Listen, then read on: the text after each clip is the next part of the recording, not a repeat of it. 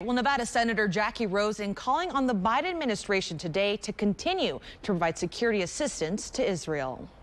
Because the October 7th terrorist attack on Israel must never be allowed to take place again.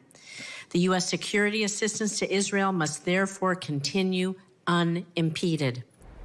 Rosen making the comments during a hearing of the Senate Armed Service Committee. She also called on the House to pass the bipartisan supplemental security package that has already passed in the Senate.